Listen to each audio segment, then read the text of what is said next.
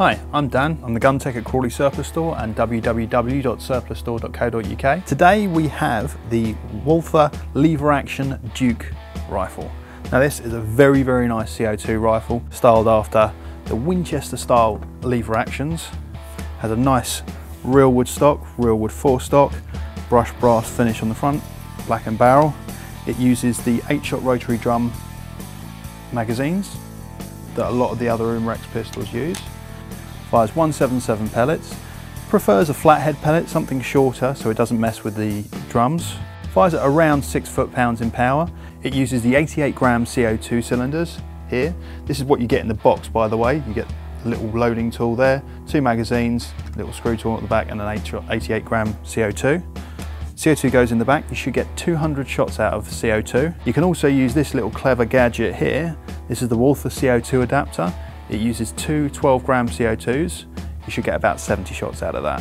Styled after the rifle that the Duke himself made famous, used in many westerns, simply down to its iconic action. This uses the 8-shot rotary drum system, which fits in the side there, sits in, clips back up.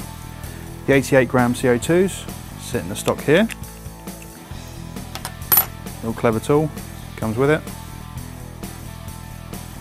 And your 88-gram goes straight in there. As you can see, it's a very nice replica, new for 2015. We have had the Walther leather actions before, but nothing quite as nice as this.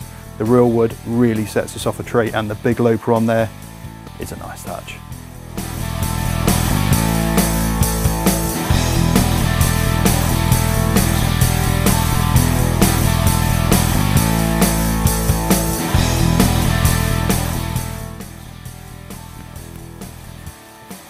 In the range again with the Duke.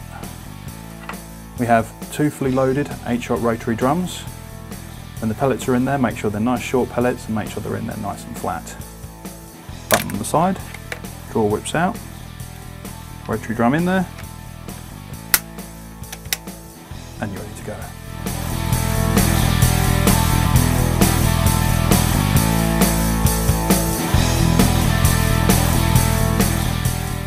So that was the Duke, the Walther lever action 177 CO2 rifle. Very nice piece of kit.